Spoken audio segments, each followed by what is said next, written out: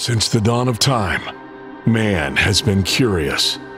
And for almost as long, the Vibes Broadcast Network has sought the truth. Investigate, discuss, explore. Okay, maybe in other episodes, but this one is just listen to the vibes. The views and opinions of our guests may not necessarily reflect those of the host or the Vibes Broadcast Network. Listener discretion is advised. Welcome, everyone, to another episode of Listen to the Vibes. And I have here Miss Rachel Astarte. And she is the creator and host of a podcast called Self-Talk with Rachel Astarte. And also is this correct? A transpersonal psychotherapist? Yeah, that's correct. Life coach and an author. See, I had to write all this down. I wasn't going to remember it. But your book is called Celebrating Solitude, How to Develop and Honor Your Higher Self. Mm-hmm. So before we get started with that, just tell me a little bit about yourself. Yeah, sure. So as you mentioned, I'm a psychotherapist and a coach. That wasn't what I started out being or what my dream was. I originally started in the arts as a writer and an actor. And and then eventually I wanted to communicate. I mean, the whole thing is about communication, right? The arts and trying to express yourself and connect with others.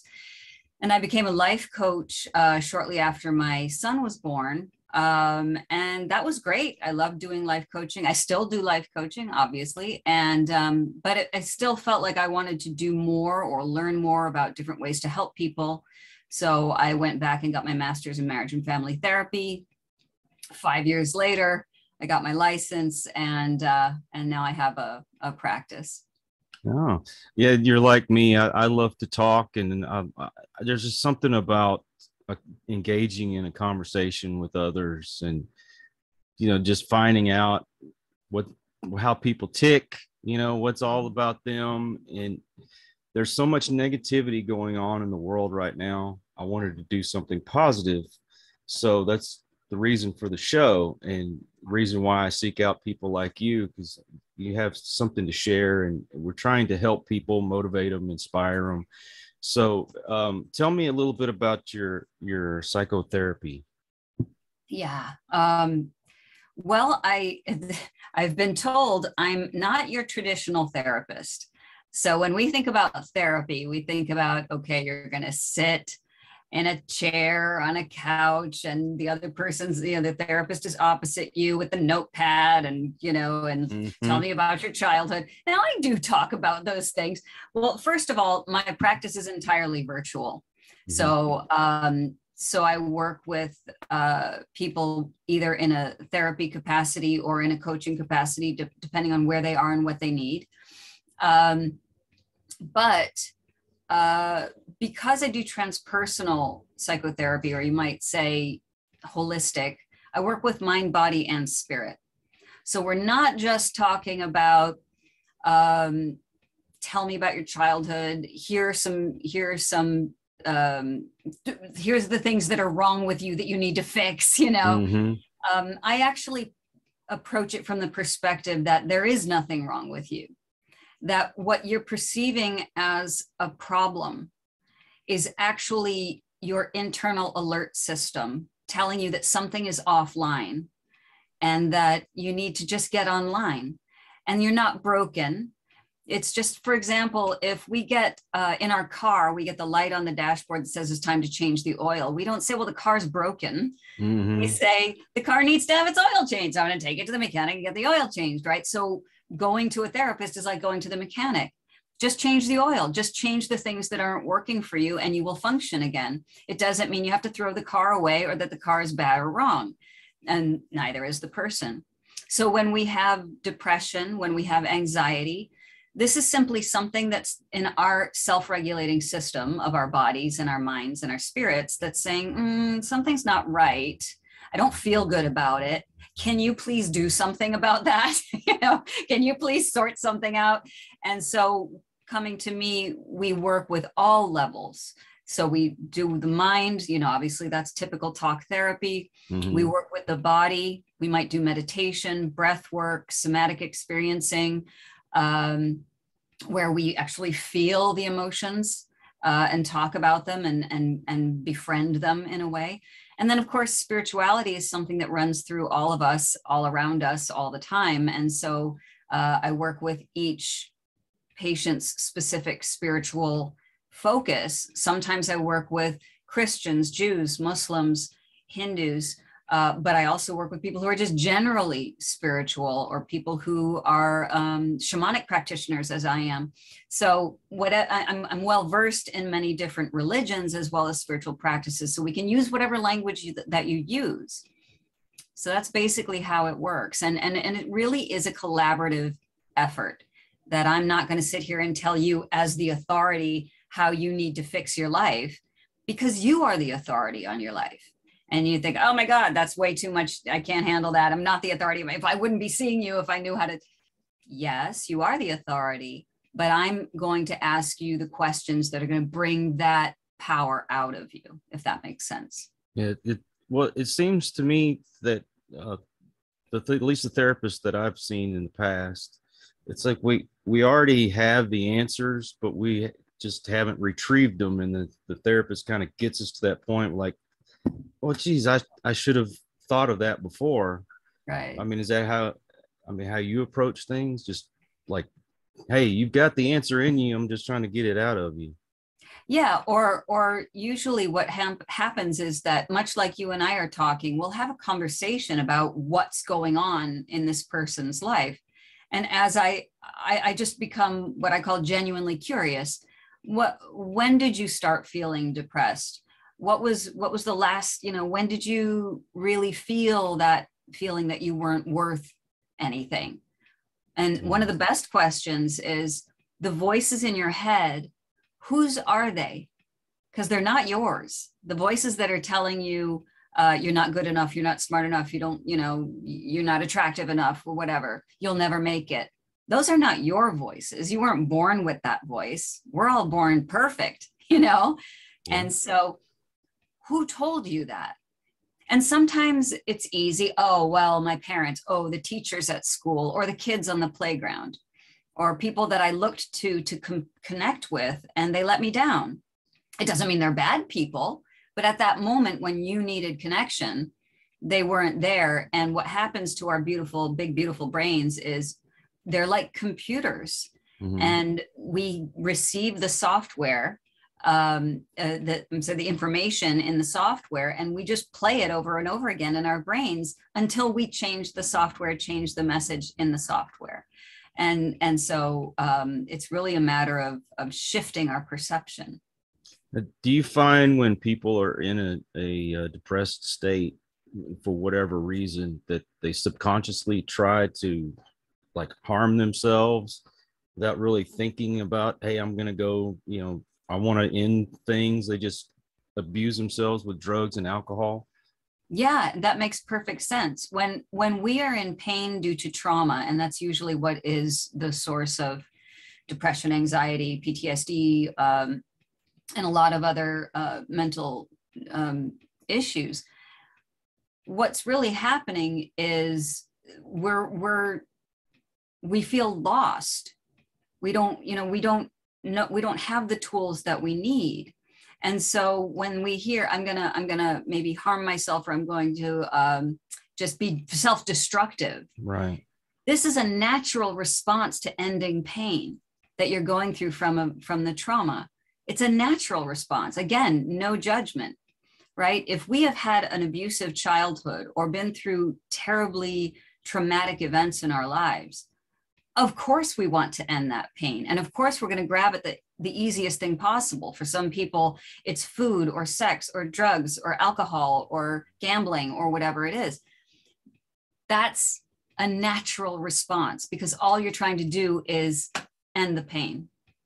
And on the other end of the spectrum, you have people who are at that point where they are saying, I don't want to live here anymore. I don't want to live in this life anymore. And we may actually deal with suicidal feelings. What's really powerful about suicidal feelings, and a different way to look at them, is that you don't necessarily want to end your life. You want to end this life that you've been living. So again, it's a natural response to want to end pain. And you think, by doing that, I just have to take myself off the planet. What needs to really happen is to kill the part of you that has suffered. That's the desire, is to kill the part of you that is in pain, not the whole being. Right. Well, I wanted to let you know I'm using myself as an example, because, well, number one, I don't want to, out anybody for whatever problems they're having, and I can only really speak for myself. But having something traumatic happen as a child, I was molested. How do you help someone get past that? It's, even though I'm living my life, it still kind of is in the back of my mind, and I really just want it to be, I want to cope with it, get this feeling over with. Yeah. So part of the work, and it's a long period of work, especially when you're dealing with childhood trauma. The basis of all my work is about developing a foundation of self, a healthy foundation of self. When you can feel grounded and centered in who you are as an adult, right? It's much easier to deal with this pain. But we do go back. I do a lot of inner child work with people who were abused, whether physically, sexually, emotionally. Part of it is understanding that the child part of you did what they could at that time to survive. And it worked. It worked. That child was strong enough to keep going with whatever mechanisms it needed to get to where you are now. So a lot of the work is gratitude for that child. And also what's absolutely 100% necessary is a grieving process. We can't change the past, but we can change our association with the past when we do really deep inner child work. And that means being with that child, protecting that child, helping that child, loving that child. And almost like a domino effect, when we do a lot of work with the inner child and we bring that child into our adulthood, a lot of the domino effect is a lot of the trauma just falls like dominoes, because now we feel stronger as a grown-up. We can actually protect that child. I recommend to all of my patients that, especially those with childhood trauma, to keep a photograph of yourself as a child whenever the trauma occurred, by your desk or by your bed, and look that child in the face every day and give him or her love. I have my picture of my child up here at my desk, which I do the same. I say, I do this for you. I do this work for you. And it's really important. So it's like really redefining your relationship with yourself as a child, and having that child become an ally, but also becoming the protector of that child. It's a really beautiful devotional practice. That's one of the ways that I work with people with childhood trauma. Okay, so when someone is wanting to end themselves, and they cope with it, for myself, I think of my wife, my children, my grandchildren, and the people that I'm trying to help when I'm doing the show. Not so much for me. Is that a way that people cope with it? Is that the right way to cope with it? Or how do I want to just, go on for myself? Yeah, that's part of it. Building that foundation of self is what's important, so that what you're doing comes from a place of love, right? There's no limit to love that we can hold in our hearts. So when I work with a patient, we work with developing the foundation of self so that we learn to love ourselves. We learn to understand our place in this life. And then all of that love is able to spill out everywhere around us, to our family, to our friends, to our colleagues, to the clerk at the grocery store, whatever, right? So it is wonderful to say, I don't don't want to leave this earth because I want to be here for my family and they need me and they would be devastated. But it's a very different thing to develop a sense of self so deeply that you say, I have a purpose here. And I've had a terrible experience, or several terrible experiences in my life that have made me stronger, that have made me recognize my survival is so powerful. I mean, wow, right? And so I'm so proud of myself for having come this far. And so it's love and care that you're giving to yourself. And what you're really doing is giving it to the child who was abused. Okay. Now coping with someone that, I mean, if you're someone that has someone close to you that has ended themselves, mm-hmm. For instance, my father and my brother, they both ended their lives. Sorry. And anyway, how, especially since I didn't give myself the chance to feel at that moment, I just, as much alcohol and drugs as I could ingest at the time, just to keep me from feeling. How do you help someone get back to that point where they have those feelings and then can move on? Yeah.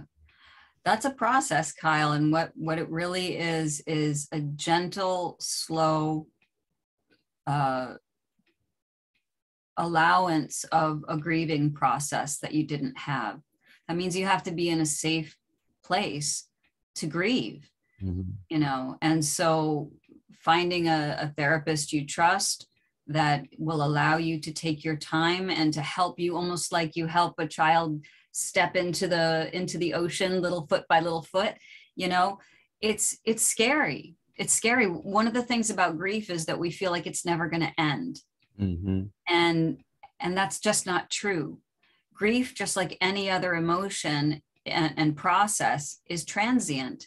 You know, we'd love to be in a semi-orgasmic state all day long, but it goes away. Mm-hmm. You know what I mean? But so do the negative feelings. So grief is actually very healing when we allow ourselves to grieve productively. So what's the difference between productive and non-productive grief? Productive grief is saying, I am embodying my pain. I'm embracing the loss that you know, your father, your brother, or anyone else who you've experienced in your life who has committed suicide, is to say, I have a tremendous amount of pain. I'm going to feel it fully, to allow it to leave my body, to allow it to express itself. Just like when we get a cut, right? What happens? We bleed. Why are we bleeding? To get the toxins out, right? That's bleeding, as scary as it looks, is actually healing us from getting an infection, right? Because blood is sterile, and it's actually cleaning us. Even though it looks a mess, it looks horrifying. Same thing with grief. It looks a mess. I'm crying. I'm holding my pillow. My face looks like I've just been punched. But you're cleansing yourself of that pain, right? And so it's really important to go through that process. Grief knows its own way. It will complete when it's time. And it doesn't mean you'll never cry again. I lost my father. My godfather also committed suicide. And my father did not, but my father died of cancer, and all of this, very devastating. But my father died 20 years ago, and I still have moments where my heart hurts. When those moments happen, I let them happen, because that's a gift. It means you're human.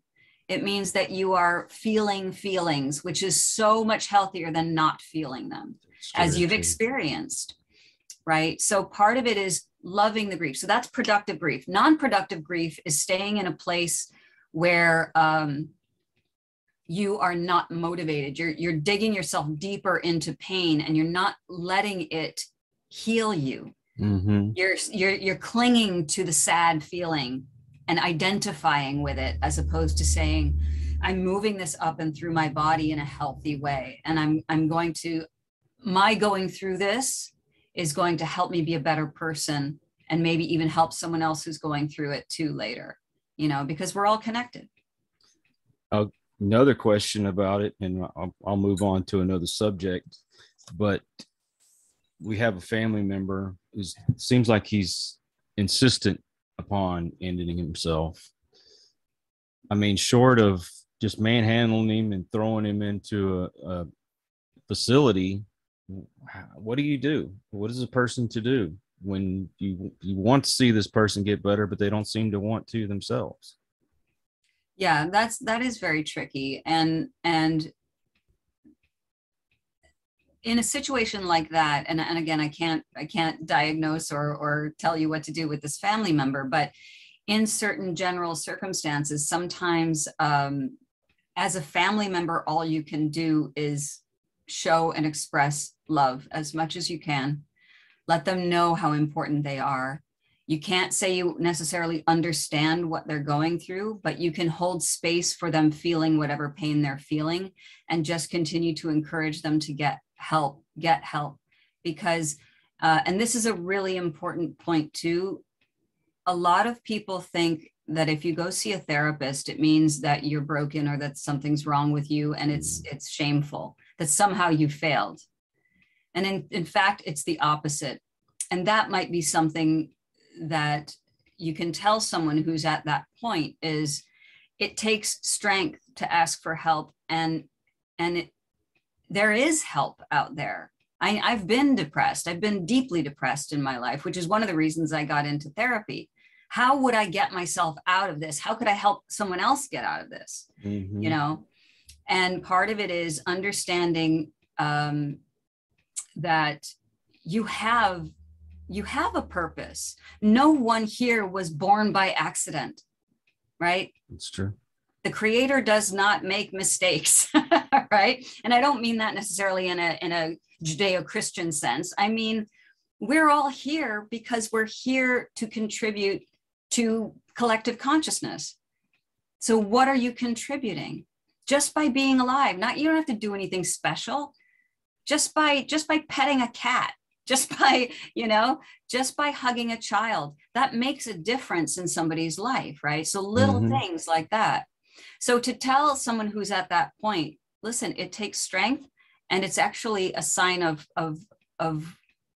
great power to say, I feel so low right now, but I'm still going to go and just talk to someone once. I'm going to talk to somebody at least once and just see if there's help that I can get. And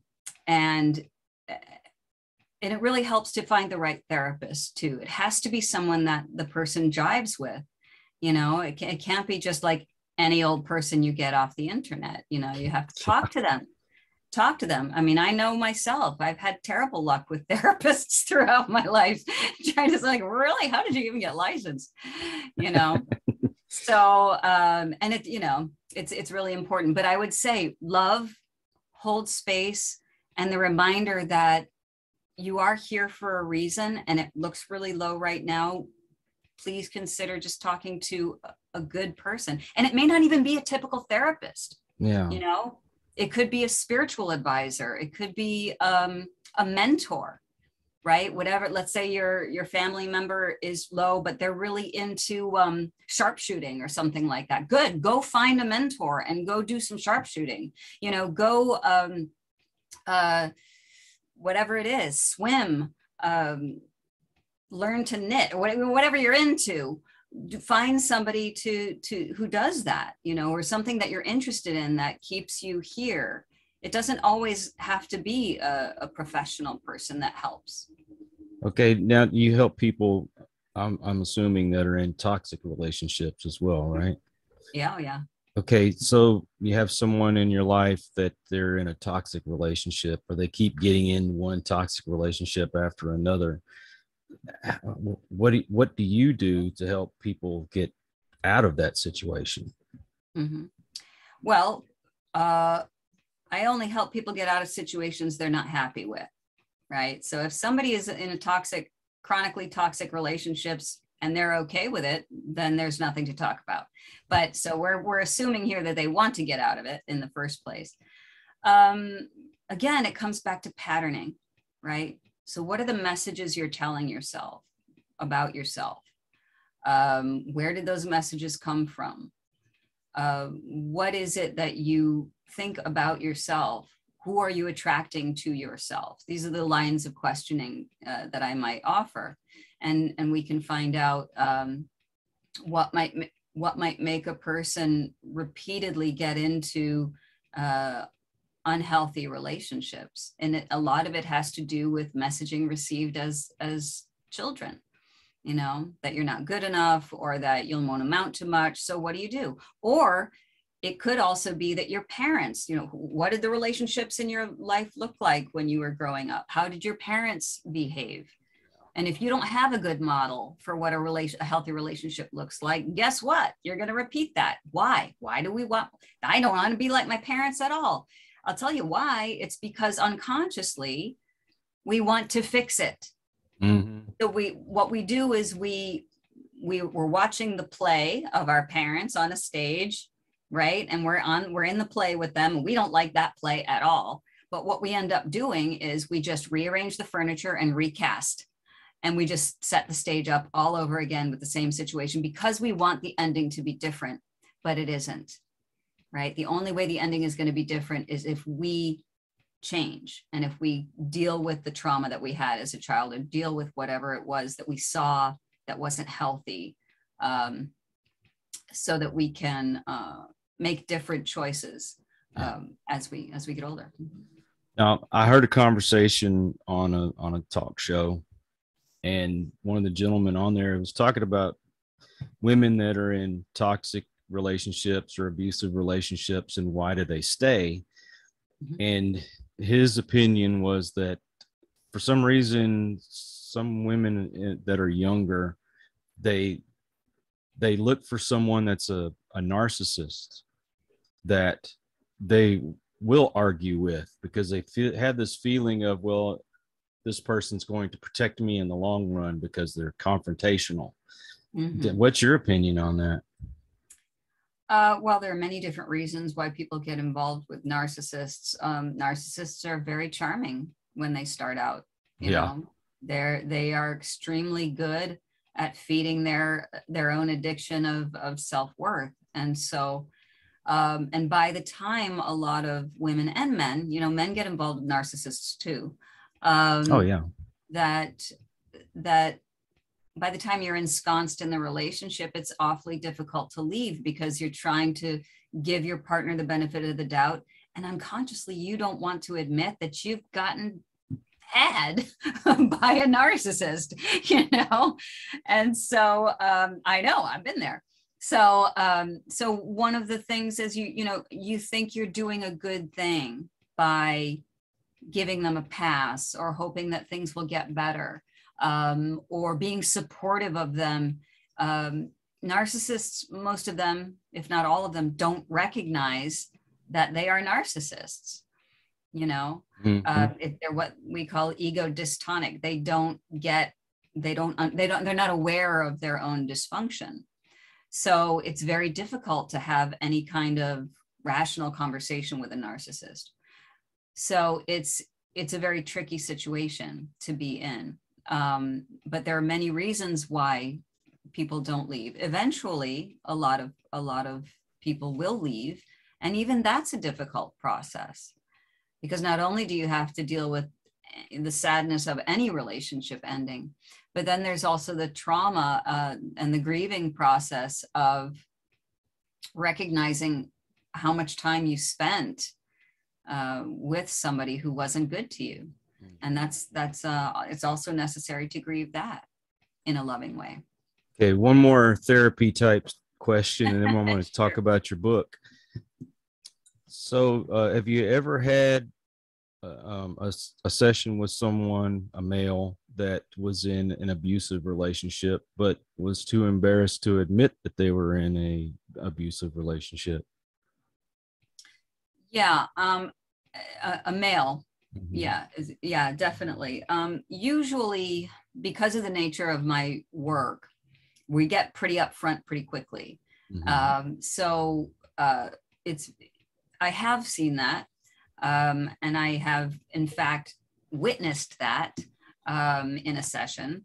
And it's difficult for anybody to go through that. I think men in particular,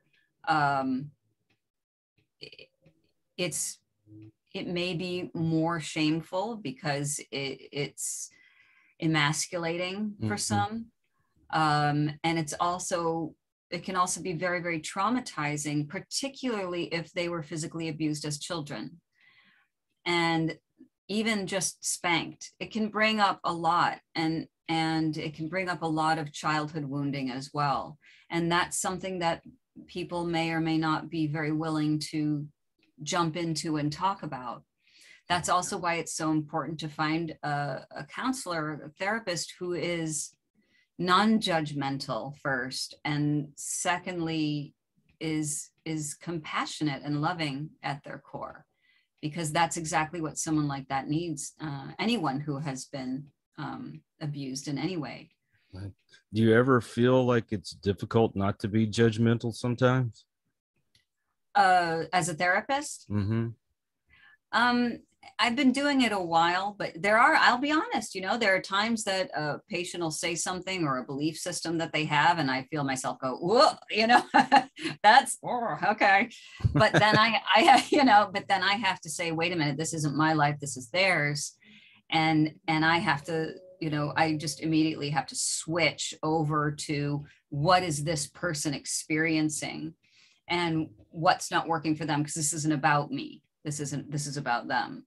Yeah. So, yeah, but I'm a human being. Of course, I flinch at certain things that I hear, like, what are you, stupid? No, it's not. Why are you still in this relationship? But no, I don't ever say anything like that. Yeah. All right. So let's get into your book. Now, what inspired you to write this book? Well, I wrote it at the end of my 30s, and I had just come back from a long trip to India where I was working for an NGO. I was single, and I thought, oh, maybe I'll meet somebody in India. That'll be fun, And of course, what I recognized as soon as I got there was in that particular culture, a 37-year-old woman who is single is basically dead. She's too old. She was just like used goods, done, dried up. And I was so involved in Indian culture that I kind of took that home with me back to New York City. And I was like, oh my God, am I finished? Is there no one out there for me? And I realized that might actually be true. That might be true, that I will never find a partner. So I better be okay with that. Because I don't want to waste my whole life, sitting in a rocking chair or something. I want to have a life that I'm proud of. And I also really love solitude. I love being alone. I also love being with my friends and family. So I'm not a hermit by any stretch, but I thought, I wonder if there are other people like me out there. And if there are people like me, I'd love to be able to help them through celebrating what it means to spend time with yourself. And that's also something that people just don't do. Oftentimes we look outside of ourselves for validation through society. And that's a big one. I blame everything on society, but society, our friends, our family, as long as they think we look and act and behave okay, or our job is appropriate, or the things we say is appropriate, or whatever, then we're okay. But a lot of people don't check in with themselves. Am I okay with the person that I am? So this book is really a guide to help people find out who they are and to celebrate who they are. And there are many different paths to do that. I think it's important that you at least spend a year by yourself after you've gotten out of a relationship. You have to get to know yourself again. A lot of times we lose ourselves when we're in a relationship. I mean, what's your advice on that?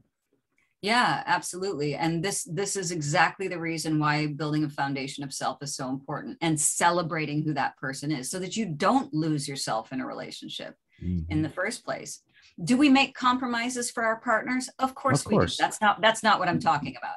I'm talking about becoming the person that you think your partner wants you to be. That's not necessary. And if it is, you've got the wrong partner, right? So it's about finding or not finding a partner at all, and saying, I'm fine by myself, and I find my love and my connection in different ways. That's all right as well. You know, we have to drop this Disney fairy tale crap about what relationships should look like. And when we are together, we are one person. No, we're not. We are two individual people who choose to come together and create a third entity, which is the relationship itself. Mm-hmm. But if two whole people come together, then that relationship is going to be very, very healthy, you know? And so the idea is to build yourself so that you can be strong, whether you're with someone or not. And that's the important point. Right? Yeah. I always felt like it needed to be 100-100 when you got into a relationship, not 50-50. Right. But I also learned, because I was one of those people that I couldn't be alone. I had to have somebody. And so it was one bad relationship after another. And then when I finally just was on my own, learned to love the things that I loved and remember who I was, and then let the next person that I met know this is who I am. I'm willing to compromise certain things, but there's some things that I can't compromise on. Mm-hmm. And then that's when I met my wife that I have now, and she has her thing, I have my thing. You know, she worries sometimes that I'm going to get upset if she wants to just go hang out with her friends. I'm like, no, you do you, girl. Go do what you want. You know, you got to have a life outside of this house. You got friends, go hang out with them. I'm going to expect the same thing when I want to hang out with my friends. Exactly. And you know, I think a lot of people, they think that they have to be attached to the hip or something all the time, and that's not the way things should be. And if you're that insecure and jealous, if they're going to spend time with somebody else, then you're not in the right relationship. Because I was in one of those. Yeah, I think we've all been there. Yeah, I think that's part of life. But yeah, absolutely, 100%. You know, it's really about, are you able to look at your partner as a separate being, mm-hmm. on his or her own path, and just be in awe of that person and love that person for who they are, exactly as they are. And people change over time, usually not radically. Usually the core things stay the same, but they may develop new interests or new passions. And that's part of life too. You want to grow as people, right? So to be supportive, to be loving, but yeah, as you said, to give them also the freedom to have a life outside of the relationship that is respectful to the relationship, of course, you know. But it's really important for us to remember that we're all here to learn whatever lessons we're here to learn, each of us individually. And so how beautiful that you can spend your life with someone else who's having their own path, their own experience of life. That's right. To me, that's a great gift, to be able to be that close to someone, watching, wow, what are they doing? You know, what am I doing? And to get that kind of love and support as well. Yeah. I mean, fortunately, we do have a lot in common, but there's things that she likes to do that I don't particularly care for. Right. And the same thing with me. There's things that I like to do she doesn't care for. Right. Sometimes I go along because I wanted her to know that I support her, mm-hmm. and she does the same thing for me. But I also let her know, you don't have to have me there all the time. Go hang out with your friends. Mm-hmm. It's not a big deal. Right. Yeah, that sounds really, really healthy, because, you know, it's okay. In fact, it's important to have differences. What matters is what you just said really beautifully, which is, go ahead, You know, I'm not feeling shorted by the fact that you have a life that's separate from me. In fact, what a lot of couples don't realize is that it actually enriches the relationship. When your partner or you go out and have an experience that your partner has not had, then you get to bring that home and say, hey, guess what just happened? Now you have a story to talk about, or you know, what was it like? What movie did you guys see? What was it? You know what I mean? So you have a connection that you wouldn't normally have if you're doing every single thing together. That's right. You know, that brings up a good point. When they're doing something different, then they do have something to talk about. When you're together all the time and you're experiencing everything together, well, what do you really have to talk about? Right. You know, except the stuff that makes everybody bored out of their minds. right. Did you do the laundry? Well, I'm confident enough that I trust her. And if she wanted to leave me, I know I would be all right because I've been on my own before. But I trust her enough that she's going to come back home to me. If you don't have that confidence, maybe the problem is with you and not with them. You know what I mean? Pretty much. And another good reason to see a therapist. Right. Yeah. So talk about the podcast. Oh, yeah. So Self-Talk with Rachel Astarte was a podcast that started, and we're in our third year. It started originally for my patients, for my psychotherapy patients. I wanted them to have little snippets of support and information in between sessions. So I started just talking about things like depression, like anxiety, like negative self-talk. But then after about a year, I started doing interviews, which I do now. And it's still, we're talking again about how to enrich our lives, right? So how, and it's not just the, you know, feel good about yourself and eat well and exercise. I mean, we go into some deep stuff about, you know, the shadow, about some, you know, even things like talking about deep physical pain and how that can be part of our emotional pain and how to work with that. You said, you know, you've got some bodily pain. You know, I have degenerative disc disease that I grapple with. And, you know, so it's like, how do we function? And we talk about aging, we talk about relationships, we talk about anything that human beings deal with. But the goal is to really help people understand that A, that they're not alone in what they experience, and B, that we all have the power to live the life that we're meant to live, to shine our light the way that we are meant to shine it. Every single person on this planet is an individual. Imagine that. Imagine that. How much diversity there is just among individual human beings. And so my goal in life is to get everyone to understand how powerful and beautiful they are, even the ugly bits, right? Because we have darkness, we have light. But when I say shine your light, I don't mean ultra positivity. I mean, are you dancing your dance on this earth? Are you doing the thing that, you know, you feel proud to do, and whatever that may be, whether it's sweeping streets to running a corporation or running a country, it doesn't matter. Are you showing up in a clean and clear way, you know, with love? That's really important. Yeah. Yeah. I think it is important that you know, find whatever it is that you want out of life, you do it. And don't play the victim. I mean, I'm so tired of this. It seems like everybody's a victim now of whatever.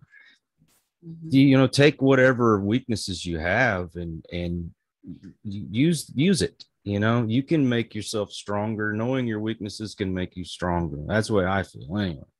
Yeah, absolutely. And the victim mentality, again, we look at that through the filter of love. This is a wounded person. So we have to approach that with love. Who hurt you? what happened? This is the kind of thing that I would do in a session. And something else I just wanted to add about therapy and my practice you asked about earlier. I have something that's also a little bit unconventional, which is I offer to people that you can just come and see me for one session. That's pretty unheard of when you think about therapists. They usually want to lock you in for a certain amount of time. And if somebody wants to try it out, if somebody wants to say, look, I can't afford therapy for the rest of my life, but I know I could afford at least one session with Rachel. So let's just see what we can do in 45, 50 minutes. Mm-hmm. And then we'll take it from there. And so I offer that to people. Single sessions are better than nothing is often what I say. It might be just enough. We talk about just enough for you to go out and try some new things and maybe come back in 6 months and see how they're doing. So I'm very flexible like that, because my whole goal is to help as many people as possible in whatever way I can. Well, this world can be cruel sometimes, and we have things thrown at us that maybe we can't cope with on our own, and we do need help.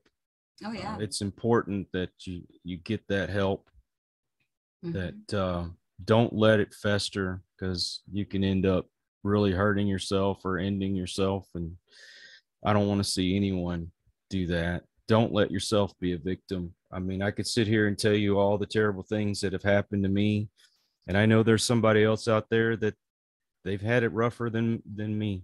Mm-hmm. And but you don't have to be a victim. Go get help, get some strength, have that healthy relationship, have balance. I feel like you need balance in your social life, your work life, your spiritual life, your health, mental and physical. So get that help. Yes. And that can sound really overwhelming for someone who's really depressed, right? Who can barely lift their head off the pillow. So that's what I always say. Start small, start really small. Yeah. As someone who's gone through it myself, start by lifting your head off the pillow for 5 seconds. Just do that. Start by sitting up, start by taking 3 breaths and then lie back down again, anything. And then you just do a little every day. And everything you said is so important. Get the help that you need, because the people don't know this, but the best therapists out there, myself included, have therapists. I've heard that before. If you're not getting help and you're giving help to other people, there's something wrong. You know what I mean? Yeah. So it's like this big cycle of assistance, so don't think, so even your therapist is saying, I need to talk to somebody, because therapists take on a lot of stuff and they have their own stuff too. So it's important for them to keep themselves clean and clear too, so that they can be truly helpful and not bring their crap to the table. Yeah. I feel like we're kind of like cars. We run all day long, but eventually we have to stop and get fuel. We have to get our, oil change, that kind of thing. And weird analogy, but I mean, even you're out there and you're dealing with people that I can imagine hearing some of the stuff. It's got to be devastating. You have to be recharged too. So absolutely. And that's why meditation is helpful. That's why being in nature, you and I talked a little bit about that, maybe before the podcast. I can't remember what we talked about, but we talked about a lot. But being out in nature, taking a walk. I ground every day, every single day, rain, shine, snow, sleet. I go and put my feet on the earth just for a few seconds, sometimes a day, just to connect with the earth and say, thank you for my life. Things like that are really important. Tiny little things like that make a huge difference. Oh yeah. Get your bare feet in the grass. Stick it in. Yeah, stick it in the lake, stick it in a river, stick it in the ocean, wherever you might be. If you can get into water, walk in the water. Absolutely. Or you can jump in a puddle of rain, Oh, yeah, fantastic. Check the puddle first, because there might be glass in there, everybody. Sorry, that's the Jewish mommy in me. So do you have a website? I do. You can find me at rachelastartetherapy.com. Or you can find me at the link tree. So it's so hard to say this one, but it's linktr.ee/Rachel Astarte Therapy. That has all my stuff. That has the podcast. You'll also find the podcast at rachelastartetherapy.com. And links to the book and everything like that. So, and also if anyone's interested in booking a session, you can do that too. Is the book available on Amazon? Yes, it is. Okay, great. I'm going to put those links in the description so people can just click on it and go straight to it. Sure. Social media? Yep. I'm on Instagram at Rachel Astarte Therapy. And then Facebook too, same, Rachel Astarte Therapy. You can just look me up there. I'm on Twitter. All right. Well, I will put those links up, and I appreciate your time. And my pleasure. Thank you for answering my questions. Absolutely. Thanks for having me on your show. All right. And everyone out there, if you are new to the channel, thank you for stopping by. Please subscribe. If you're a regular, thank you for your support. It's because of you we do what we do. And check that subscribe button if you are subscribed. For some reason, YouTube seems to unsubscribe people for no reason. Huh. But anyway, until the next one, everyone, please take care. Be kind to one another. God bless and peace. We hope you enjoyed this episode of Listen to the Vibes. You can catch us on Buzzsprout or wherever you listen to your favorite podcasts, and on YouTube. Follow us on Facebook at The Vibes Broadcast Network